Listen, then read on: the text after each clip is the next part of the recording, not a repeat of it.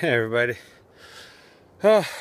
Back out just checking bait stations and stuff. Had no action at the first two. This actually isn't a bait station here. There were some wolves that ran through here a week ago by one of my sets where I got a beaver in there. So I just threw up 5 snares. And I'm still at no martin for this trapping season, but that makes number 3 already.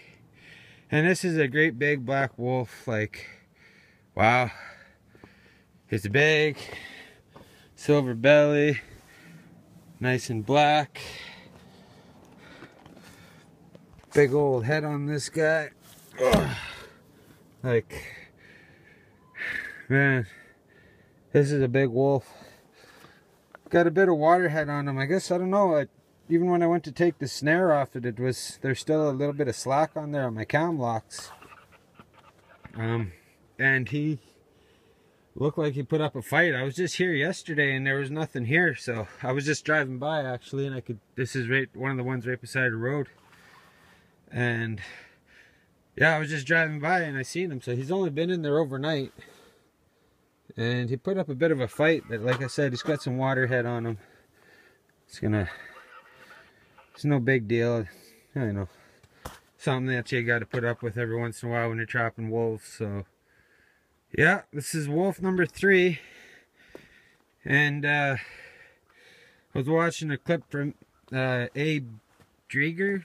I'm not sure how to pronounce his last name, and he made some comments about people who think they're going extinct. Well, this adds to what he says. They don't really know what they're talking about, because this is, like I said, I've been trapping. I think today is day 6. I've been trapping. I've already got 3 wolves and no martin. So there's a lot of them out there.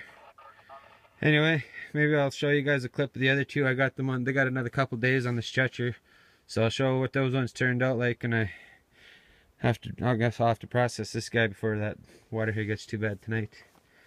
But I got one more bait station just a couple clicks down the road from here. So I've got this big guy in here. Maybe I've got one over there too. So like I said, I've only got about 5 snares up at that other one.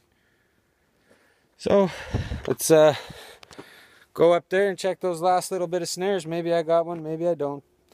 Either way, that's another wolf down in this area where they're another big male. So that's 3 big males I caught, or well, 2 medium size, and this is a fairly big one. So getting them done. Anyway, enjoy.